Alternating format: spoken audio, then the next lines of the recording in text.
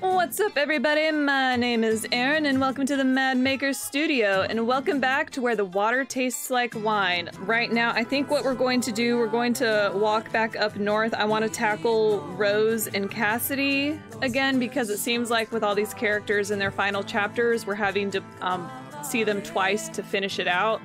So I'm going to go ahead and work my way back north, if I can get around these effing mountains again.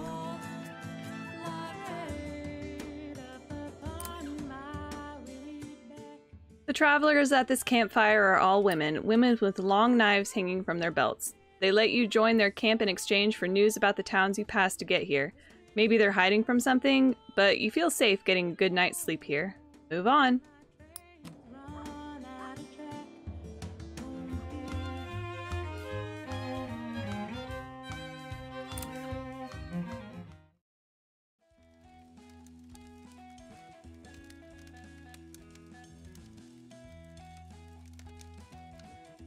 Well, hey there.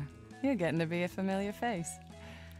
But it's weird. I can't remember what you look like when you're not sitting right there.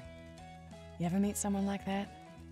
Wow. Okay, so we've got the bones and then the rose, and these are probably her companions. Anyway, I guess I should finish the story. Tell you about the commune and bring you right up to the now, or whatever this time is I'm in. Sometimes it doesn't seem like reality, you dig? Unstuck in time, maybe, like that one cat in the book. But anyway, what's the most exciting story you got? Oh, jumping right into the thrilling.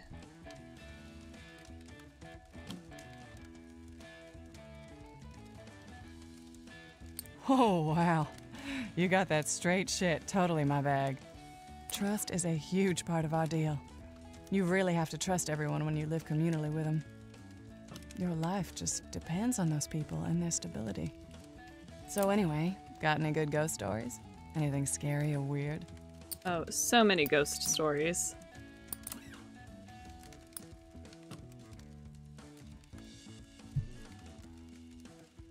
Oh, wow, that's scary stuff. You are really good at telling these. Family. Yeah, they're my family. We all take care of the kids and each other. We bicker and fight, sure, but it's so nice having such a big family to watch each other. Anyway, you got any good sad ones stored up? I guess I want to cry a little. It's okay to cry.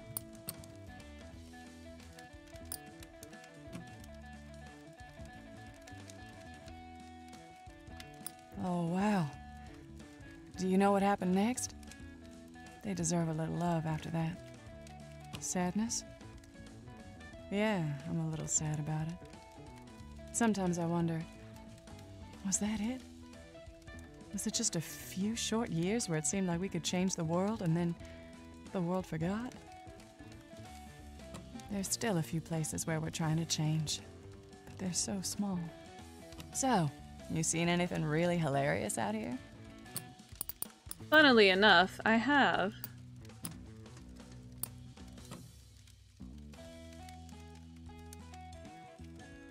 Ha! Ah, you got a groovy sense of humor, stranger. Our morality? We still live the values. Even more, really. No burning gas up chasing the band, and we worked for our own food, and it all came straight from the earth. You know, I'd love to hear a really good, scary story. Well, let's see what we have.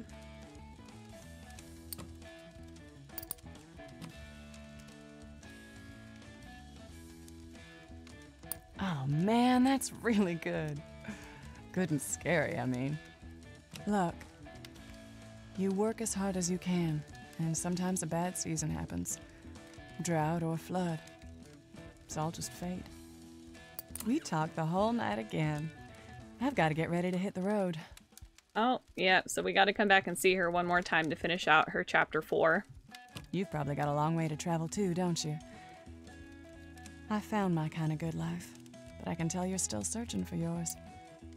Maybe our paths are gonna cross again. They tend to do that a lot, don't they? Keep looking for me on the roads. You got it, girlfriend.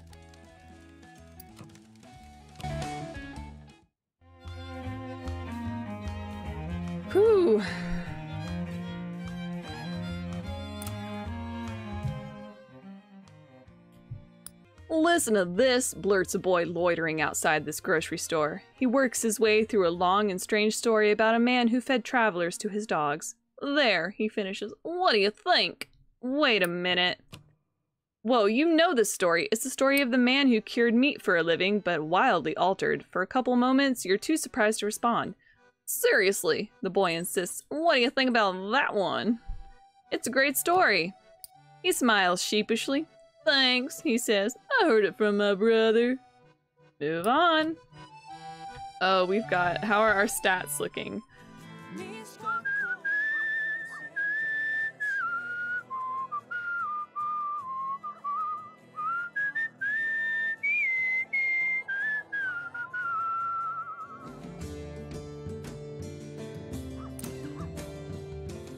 You spend a while in the cool shade at this gas station. You notice 3 kids sitting beside their family car while their parents argue loudly with the cashier inside. The children seem embarrassed. You see the oldest brother lean over and distract his siblings with a story. Listen in. He starts telling them a story about the duckmaster Edward D. Pembroke. You realize almost instantly that he's telling a new version of the tale of the ducks in the hotel fountain, but with new, exciting, over-the-top details. He tells it well. When the parents come stomping furiously out of the gas station, you make yourself scarce, missing the ending of the boy's new story, but the part you heard is definitely easy to remember. It'll stick with you for a while. Move on.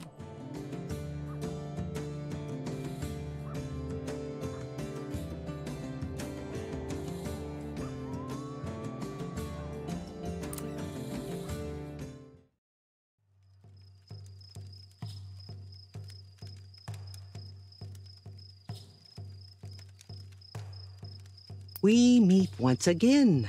Shikis, my friend. I am glad. It's good to see you again. Have you come to hear the final part of my story about what happened when we returned to Dehaaya, our homeland? Yes, I have. Shikis, my friend, tell me a funny story. I am sure you hear many on the road. Oh, so many.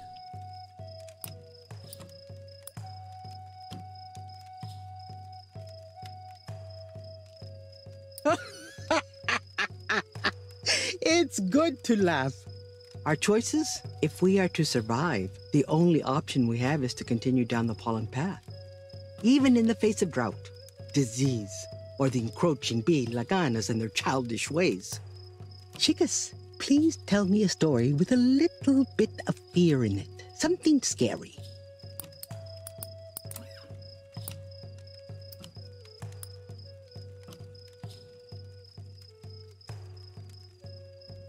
You are a good storyteller. It's often hard for me to like scary stories, but I liked this one. Freedom? The sun moves through the sky on an unrestricted path, but it has chosen its destination. It is in sync with nature and knows its destiny. Yet sometimes the most liberated one can be is in the company of another. Oh, my journey has been blessed as I walk this path with you, Shikis, my friend. I feel honored. Shikis, my friend. Can you tell me a story that looks to the future with hope? Hopeful stories. Here's one right here. The Dine are like that too, strong in the face of adversity. That story brings me hope. The past. Looking back at the pain our people have suffered since the Bilagana invaded our homeland, Dine Bekeye has only brought negative thoughts that create sickness. As Dine, we must not forget the evil ways of this invasive country, but we must also fight this sickness before it infects our future. Shikis, my friend, can you tell me a story that brings strength to those who hear it? I'm gonna miss her. Like every time we close a chapter on these characters, it feels like I'm saying goodbye to a friend.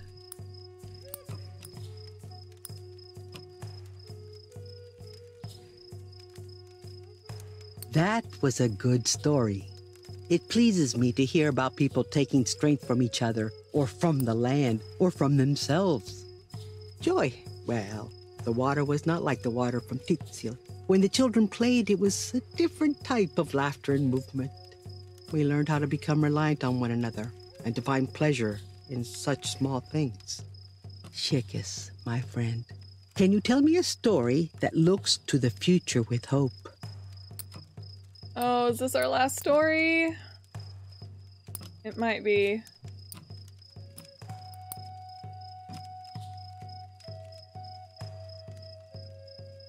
That was a good story. It pleases me to hear about people taking strength from each other, or from the land, or from themselves. Heaven! They never believe in the beauty way. We live our lives maintaining a delicate balance with the world. It is our livelihood.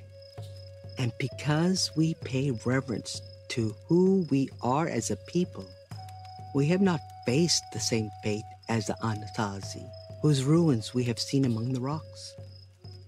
Our story doesn't end here. The story is still being told. Yes, and this also pulls back to where some of the character stories that we completed early on, I was feeling frustrated because it felt like I wasn't getting the closure that I wanted. And like, surely there's still more, there's more to the story, there has to be, but there's no definitive beginning or end, because there's the stories will always grow. They're still being told. Every time we let a story grow, it's like, you know, there's a grain of truth that started from. It's not over yet, and that's okay. As long as our language, culture, and traditions are alive and evolving, we are actively telling the story of who we are and where we have come from. But for now, the story of Hawilti is finished. With beauty may I walk. With beauty before me may I walk. With beauty behind me may I walk. With beauty above me may I walk. With beauty all around me may I walk. It is finished in beauty. Aww. It is finished in beauty.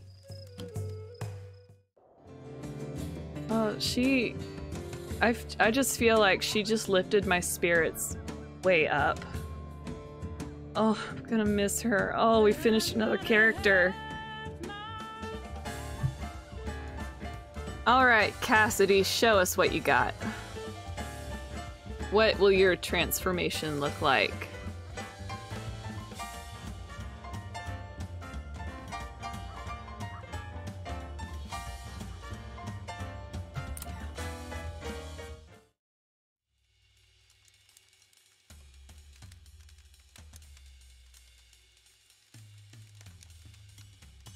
Whoa. You want to know something funny? I've been misguided the whole time I've been speaking with you. Oh my gosh, that's... Wow. There's a lot to unpack with this imagery here. I was in the library in Seattle and I found Ovid's Remedia Amoris, The Cures for Love.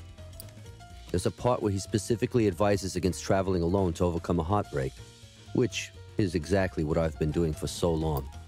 I laughed. A wild, bestial laugh. They came over and kicked me out. You'll never know what you come across when you read whatever you can.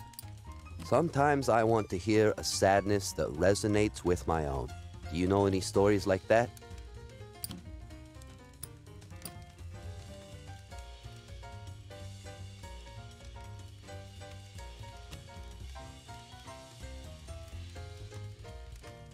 The tragedy in that story, it's real. Have you ever tried writing poetry? Oh, Cassie, you look like you're having a hard time right now. For a long time, suffering and wretchedness was all I could see. It hurt my work. It's a blinkered view. I'm struggling to see past the storm clouds of my own mental state. Too many sad words and they just flop around and die on the page. If I can recapture some of the highs and pair them with the lows, then I might be getting somewhere. Sometimes I want to hear a sadness that resonates with my own. Do you know any stories like that?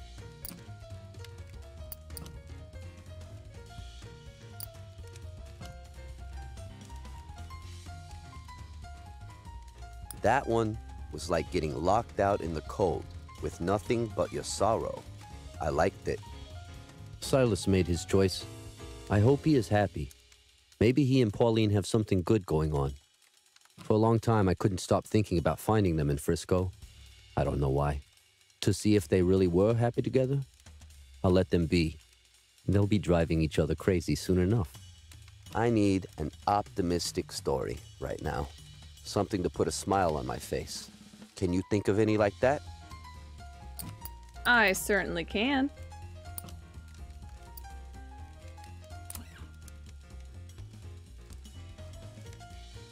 That's a good one. We do reach up like that, towards hope. Poetry is my heaven. A poem is a fixed set of words, but it doesn't end there. It's an organism, too. Electrically alive, just like you and me. How did I forget the magic of that work? The way words can be assembled into a perfect expression of feeling, essence. Pen on paper, ink and shapes. The record of a human soul. Alone, out here. I spend too much time inside my own head. Can you tell me a hopeful story to lighten my mood?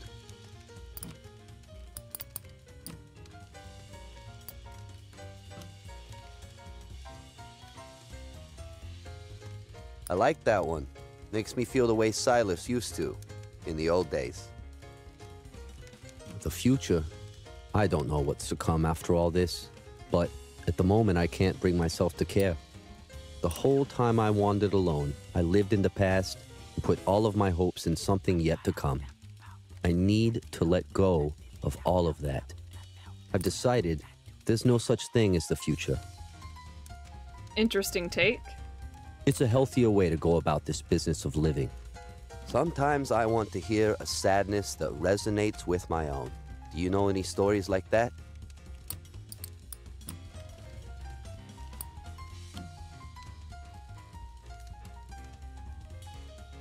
That one was like getting locked out in the cold with nothing but your sorrow.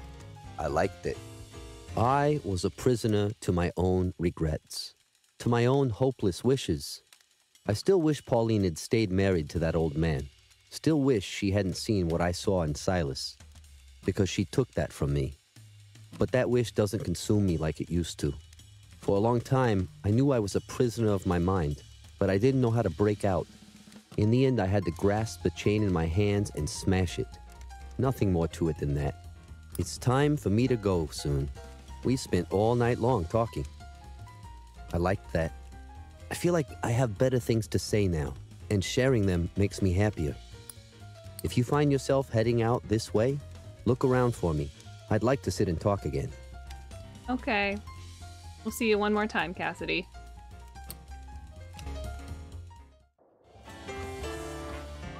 Oh, is this him also right in front of us again? It is. So we're going to not go that way. We've got Cassady, Rose, Fidelina, and Bertha left now. So I'm back in Tennessee. The stories out here are real slim pickings now. We've not gotten any more than 187, and we still have 50 more out there. And I'm wondering if those might have populated based on if we made certain decisions elsewhere, or if I'm just not looking hard enough. But what I'm going to do is I'm going to go ahead and end this episode here, and we'll pick it up next time. We've got 4 characters remaining. We've got Bertha, Cassady, and Fidelina, and Rose. I want to go see Bertha and Fidelina next episode. And then the episode after that, we'll go see Cassady and Rose. And everywhere else, I'm going to walk and travel as much as I can just to see if I can find another story tucked away in a corner. And if I find it, I'll of course insert it in here. But for now, I'm going to leave this episode of Where the Water Tastes Like Wine here. Thank you so much for joining me. Please leave a like, comment, and subscribe if you haven't already. And I hope to see you next time. Bye!